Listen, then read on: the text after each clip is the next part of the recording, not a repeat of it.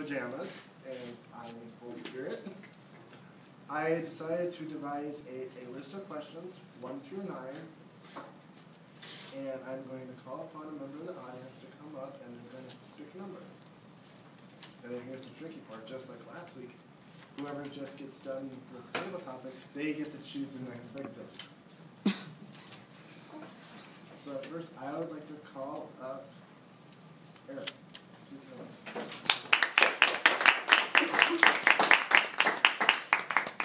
Pick a number between 1 through 9.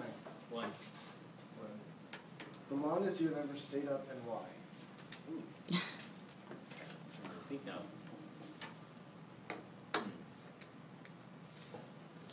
Alright, the longest I've ever stayed up and why was probably when I first went to Europe. And it was mostly because of the long flight. And this was when I was probably around 13 years old. And we first took a flight to, I think, New York. And then we had another flight from New York to Paris. And the first flight was okay. I think I watched like one movie, I can't remember what it was. But the next flight was absolutely terrible. And it wasn't really anything that, well, there was one thing with the flight, but it wasn't really flight attendants or anything. They were actually really nice people. But we were close to where the bathrooms are. And in front of the bathrooms, they had these TVs. But they were the bigger kinds. Like if you've been into like longer flights, they have the little mini TVs that you can turn off. Well, these TVs didn't turn off. They were the big ones. And the only thing, well, they showed a movie at one point, but the other thing that they showed was a top-down view of the world, and it showed the flight where it was at. So I wouldn't have a problem with this, but it didn't turn off. So pretty much I would be looking, maybe reading for a little bit, then I'll look up, and I'll just see the little flight move just a tiny bit. And it was excruciating. I can't say that word. Excruciating. I still can't say that word, but I'll move on. And it just made the flight that was probably about 8 to 10 hours feel like it was about 20 hours. And I finally got into Paris. I didn't get any sleep. We got to the hotel, and it was like 12 o'clock in the afternoon in Paris. So I still had to wait another 6 to 8 hours to actually go to sleep. So I hadn't had any sleep for about 24 hours. I was really tired, but I couldn't get to sleep, and I couldn't sleep. So I don't think I actually got to sleep till probably about 1 or 2 o'clock in the morning. It's probably had been somewhere about 24 to 36 hours since I had sleep, but that sleep was absolutely amazing. And Mr. Tabletop was not good.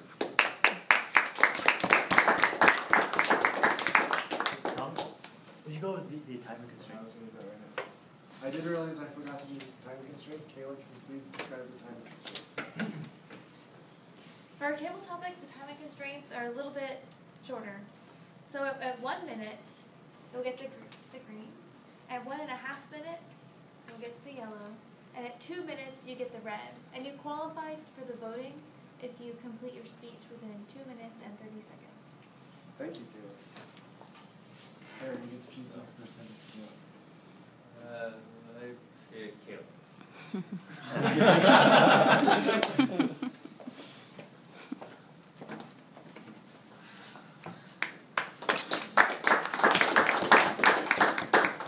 Pick a number between 2 through 9. Number 9. What's your number?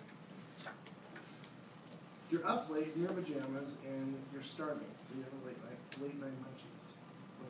What do you go grab?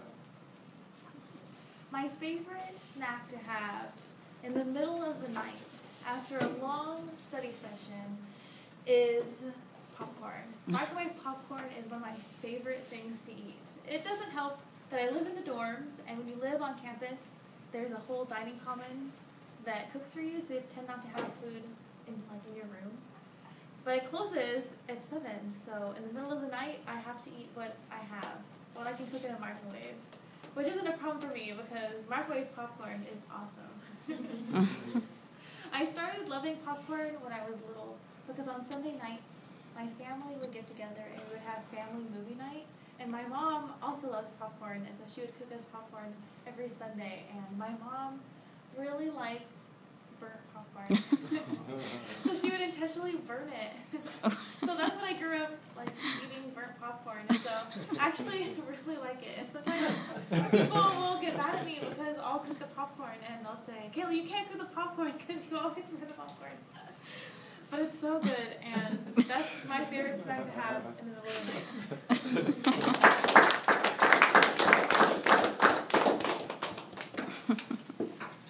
And Kayla, you get to choose the next person. Yeah, smuggling. Let's see. Thomas, you can go. Oh, I guess we just give Thomas. Mark.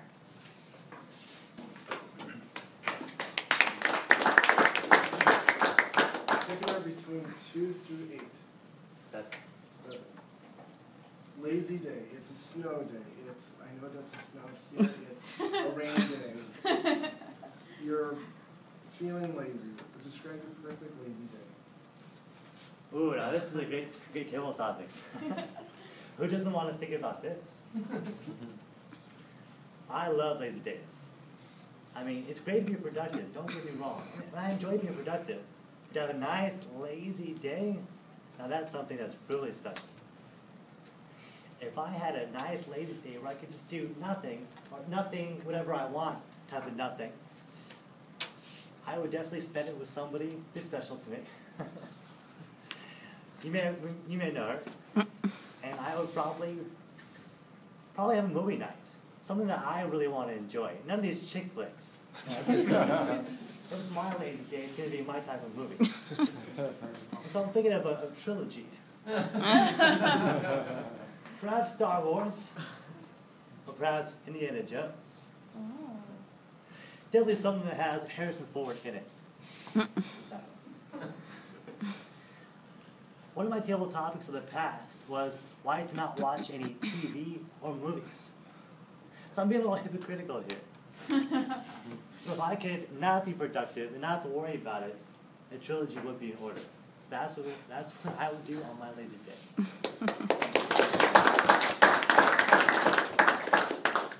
Thank you, Mark. Mark, you get to choose the next person. I have just a person in mind. Henry.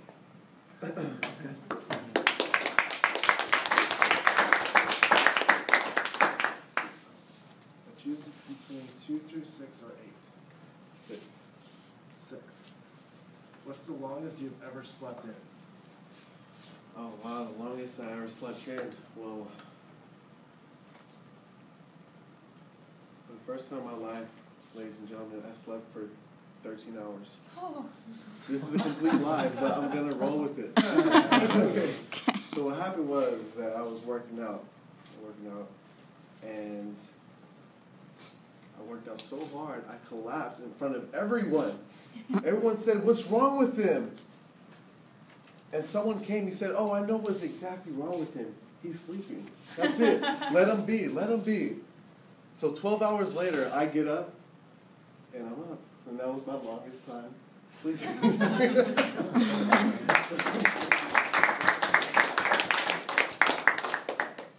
And you get to choose the next person who gets to go up.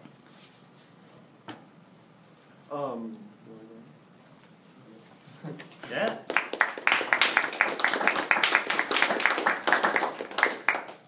Choose 2, 3, 4, 5, or 8. I'll go 5. 5.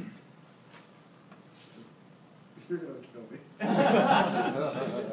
Have you ever had nightmares about Toastmasters?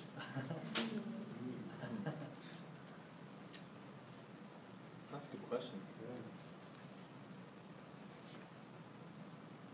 Why not? Yeah, I've had tons of nightmares about Toastmasters. Getting up here with table topics and questions like this. Pretty scary. I mean, speaking in public is probably one of the scariest things people can do. So I don't see why I wouldn't have nightmares about them. It's a good thing that I don't remember my dreams though. You know, I don't take notes, but I don't remember them. So yeah, I do definitely have nightmares about Toastmasters, I think.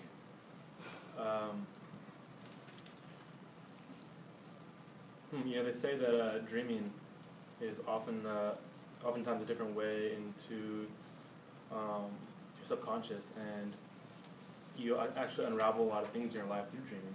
And so maybe these nightmares about Toastmasters kind of got me here at some point. Up here talking about this. You know what? Now I remember this was a nightmare.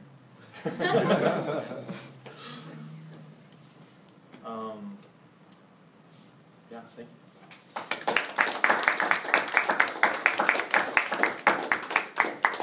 And Ray, you get to call the next person. How about who's up? Yeah, gosh.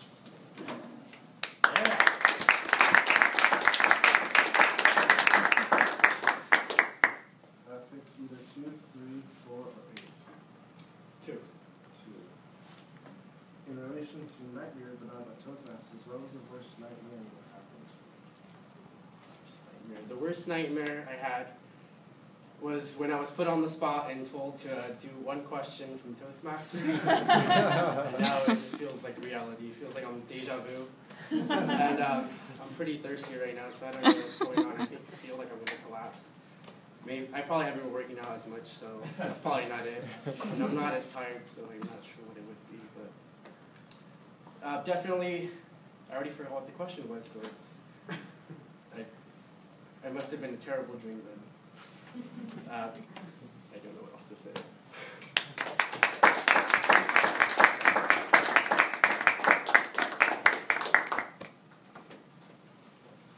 And you get to pick the next person. I'll pick Katya. How do you say it again? Katya. Katya. Fun.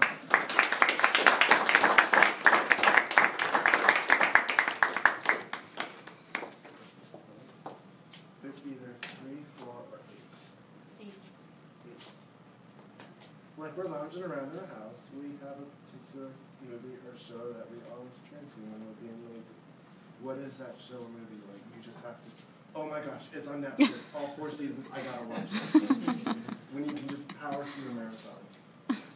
Well, I don't really like to watch TV at all, and I don't really like to watch movies, but I have some favorite movies, which is kind of ridiculous to say, but I like according to Jim. And I spend a lot of nights watching this show.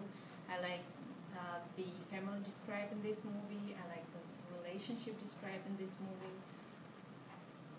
And I don't know what to say next. Well,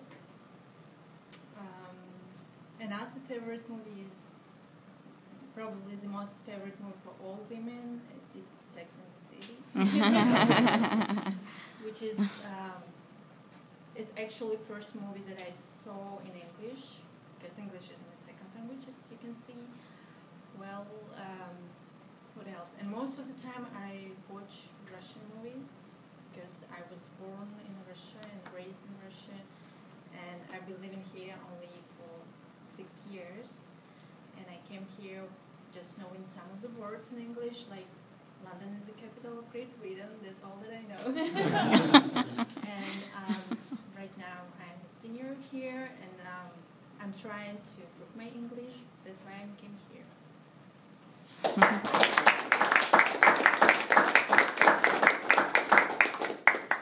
Now you get to choose the next person that gets to go up. I don't know how to connect you. Oh, yeah, I will.